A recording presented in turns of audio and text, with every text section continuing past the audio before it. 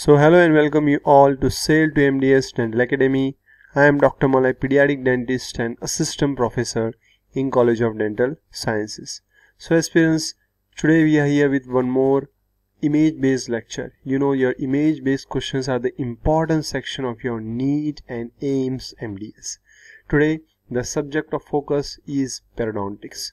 So we often ignore periodontics, and whenever the image-based questions come from the periodontics, students often get confused and make mistake.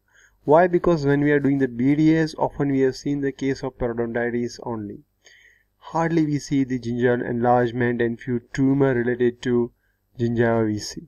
And in instrument, most often we have used the Williams probe. And other types of the instrument we hardly get to see or we hardly get to learn. So please aspirants, try to focus on each and every image I am showing in this lecture. I have jotted down few important images. The remaining images we are going to deal in the virtual lectures. So friends, let's get started. So what this picture depicts? So this is your fibrous euphyllus. Euphyllus means what? Enlargement. So these are kind of enlargement. Now we have to see what it is. So aspirant, this is your peripheral fibroma. You can see the pink foam mass from the gingiva and it is uninflamed. So it is your peripheral fibroma. What it is? It is your peripheral cementifying fibroma. It is same like your peripheral fibroma, but you can see the foci of the cementicles. So this is the main feature which help you differentiate between the peripheral fibroma and peripheral cementifying fibroma. Remember aspirants, fibrous euphyllus, they all are reactive lesion. Okay, you can see in the isolated area in the oral cavity, and they are also known as frog, that is the focal reactive overgrowth. Now let's see the angiogranulomas. So what it depicts aspirants? Granuloma means what? You can see the granulomatous tissue, and here we can see the angiogenesis, means increased blood vessels. So whenever there is a more reddish mass, it can be your granuloma. So this example is your pyogenic granuloma, and this is your pregnancy euphyllus. Most often we can see in the pregnant ladies, and it is also known as pregnancy tumor. Remember aspirants, it looks like a reddish mass and it is a bilobular mass. It means what? The mass will be on the buccal side also and on the labial side also. Often we can see the interconnected area. So this is your angiogranulomas. This is pyogenic granuloma and this is your pregnancy euphyllus. Now experience what this is. This is your peripheral giant cell granuloma. So it is very highly vascular lesion. You can see it is a purple reddish in color and often tendency to bleed. Most often in exam, what type of question they ask? They ask identify the diagram in the color plate, and they will write one statement that it is very highly vascular with purplish red color and tendency to bleed. So in such cases it is your peripheral giant cell granuloma. Now aspirants, what are they? They are often mistaken as reactive lesion, but they are not reactive lesion. So what this is your hemangioma in the mandibular right quadrant. This is your mucocele seen in the palatal minor salivary gland, and this is your lateral periodontal cyst projecting labially, causing localized gingival enlargement. Now aspirants, whenever we see this swelling in the gingival area, we often consider it as a periapical abscess, but try to differentiate between the gingival and the periodontal abscess. So this is your gingival abscess seen near the gingival margin or in the papillary area. And remember aspirants, your periodontal abscess is diffuse in nature.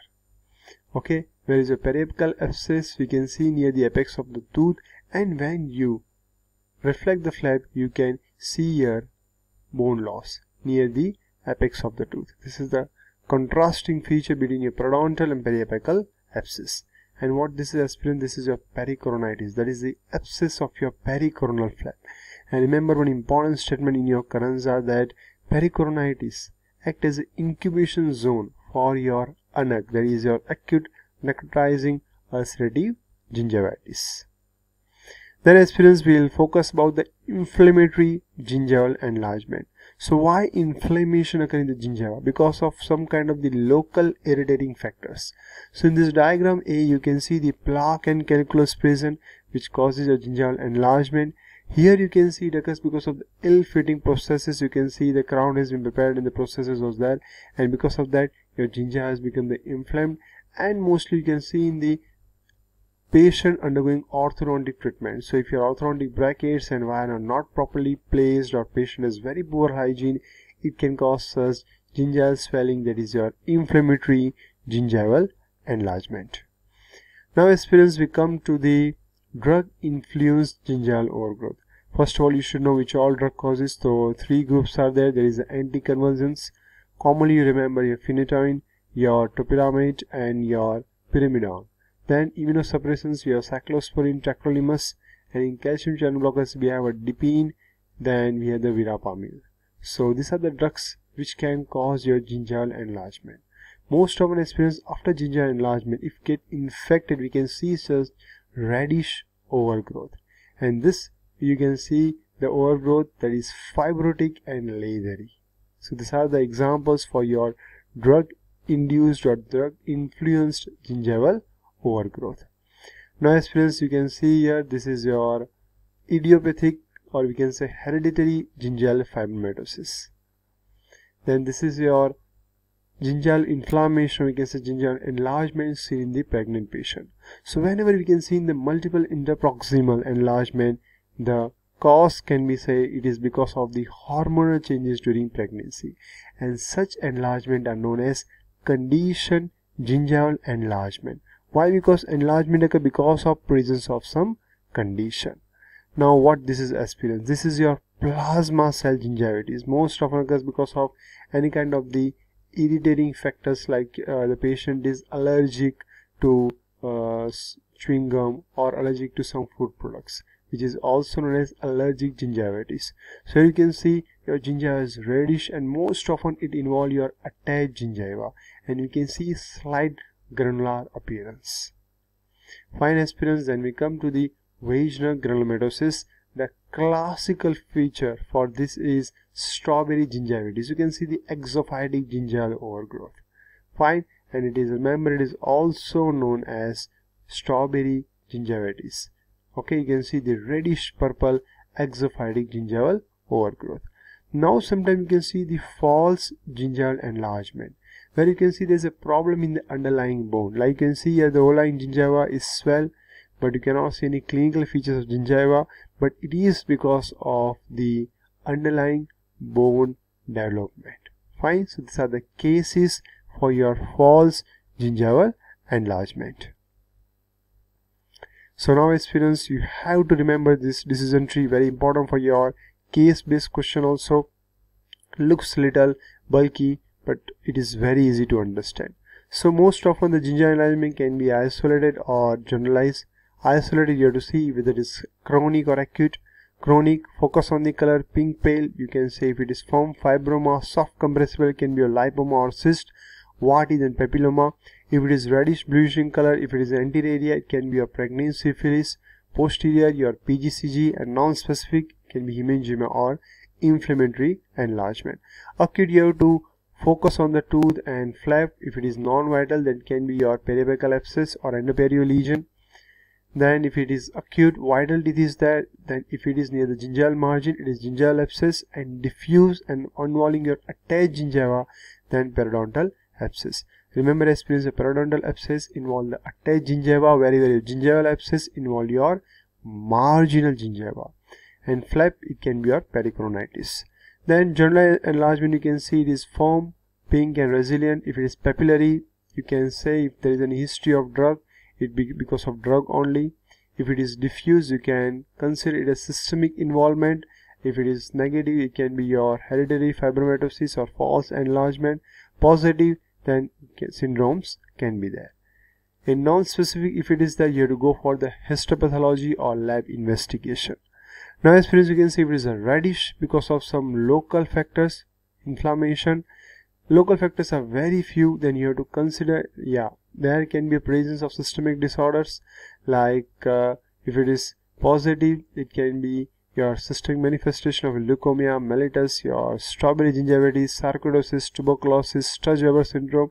And if your systemic contribution is negative, it can be because of your pregnancy, that is hormone associated, diet, vitamin C disorder, intermittently patient having a mouth breathing, or any case of the allergy like your charcoal, toothpaste, chewing gum food, it is your plasma cell gingivitis. Remember aspirants, whenever any gingival enlargement is there, the confirmation is made with the help of histopathology and lab investigation. Now aspirants, periodontal instrumentation. So we see a few important instruments. So these are your needle holders. Remember, your needle holders have a very small beak. Then this is a tissue forceps. They have a serration inside which hold the tissues during your surgical procedures. Then aspirant, this is your sickle scalers. Remember the difference between the scalers and curettage. Scaler help to remove your supragingival calculus, wherever the curettage help you remove your subgingival calculus. Remember aspirants, the scalers are inserted no longer than 1 mm below your gingival margins. Then this is your Mohr scaler. Remember, it's a miniature scaler because they have the miniature blade, most often for the mandibular anteriors where there is a narrow interproximal space. The straight shanks are often used for the anterior teeth and premolars, wherever the contra-angle shanks for the posterior teeth. Then aspirants, most often we have seen this shepherd hook explorer, which are used for your examination of caries and irregular margins of the restoration. But in periodontics we have different type of explorer. This is your straight explorer aspirants, used for the calculus detection in shallow pockets. This is your curved explorer, same, used for the calculus detection both in your normal and shallow pockets. And this is your pigtail and cow horn explorer. So you can see aspirant, the different shape looks like the pigtail and cow horn, used for your normal sulcus as well as shallow pockets, but not more than cervical third of the root. Then we have the Orban type of explorer. Here the tip is 90 degree to the lower shank, most often used for the narrow pockets. And this is the 11 by 12 type explorer. I have marked with different color. Why? Because it is used for the deeper pockets. Here the tip is bent at 90 degree like your Orban explorer only. Example, remember ODU, that is our all dominant university 11 by 12 AF. Aspirants, in your exam, that is not much important to remember your number of this explorer. Better you remember the corresponding name. Now we have the gingivectomy knife, that is a Kirkland knife aspirants, and this is your Orban interdental knife. Then in this diagram you can see the different location for your internal bevel incision for different type of flap. So you can see these two indicate your undisplaced flap where the incision is directed towards the side of the bone, wherever in this modified Whitman and apical displaced flap the incision is directed at the bone crest. Then curettes used for removing your deep subgingival calculus, root planing for your altered cementum, and removing the soft tissue lining the periodontal pocket. Remember, these curettes are finer than sickle scaler and they provide good access to deep pockets. That's why they are used for the subgingival calculus removal. Most often they are of two types, that's a universal and area specific. So area specific aspirants, you can, from the name only you can know, used for the specific areas.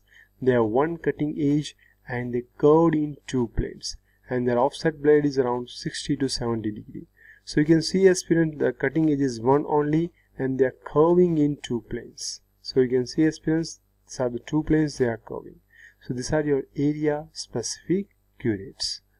Then we come to the crazy curettes. So we have different type, 1, 2, 2, 3, 4 used for the anterior teeth, 5, 6 used for the anterior teeth and premolars, 7, 8, 9, 10 for your facial and lingual posteriors, 11, 12 for mesial posteriors, and 13, 14 for your distal posteriors.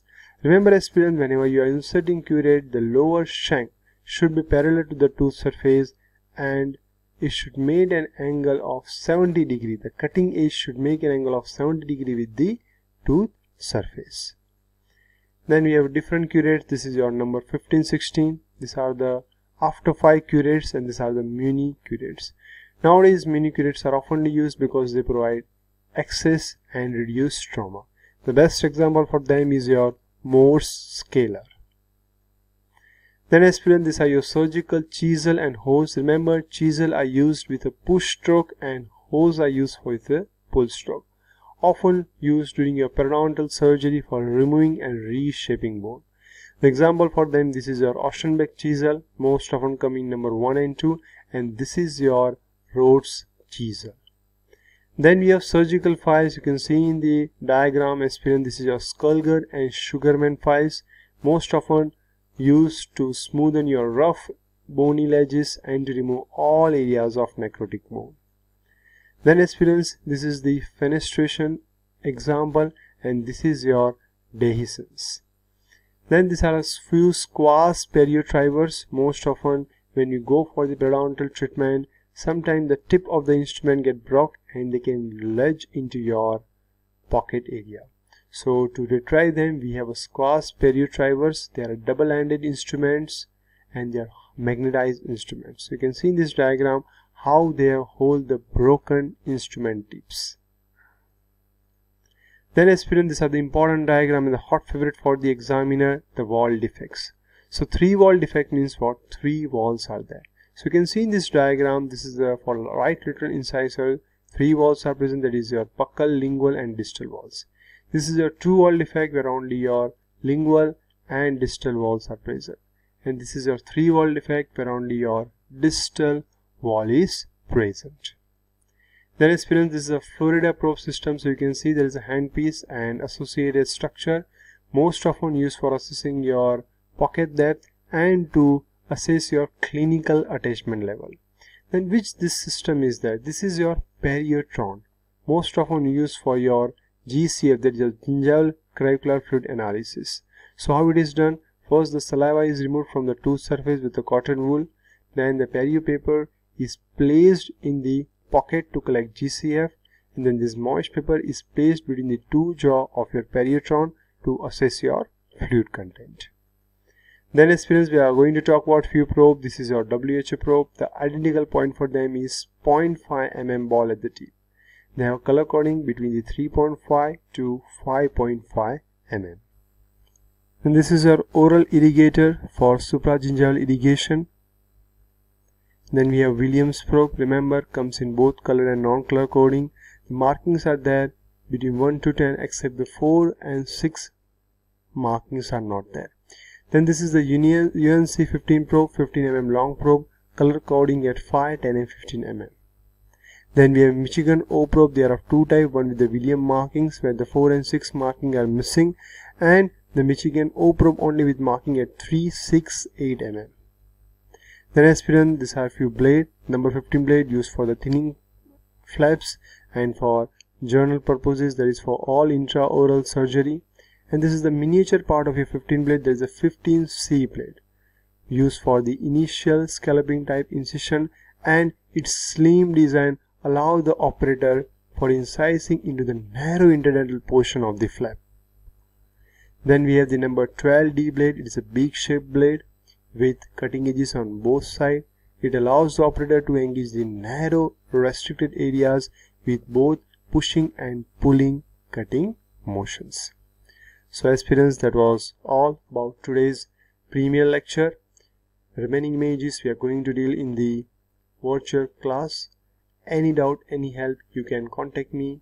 The number is there, the website is there, email ID is there, and you can check out our YouTube channel for all the videos and playlists that help you in your preparation.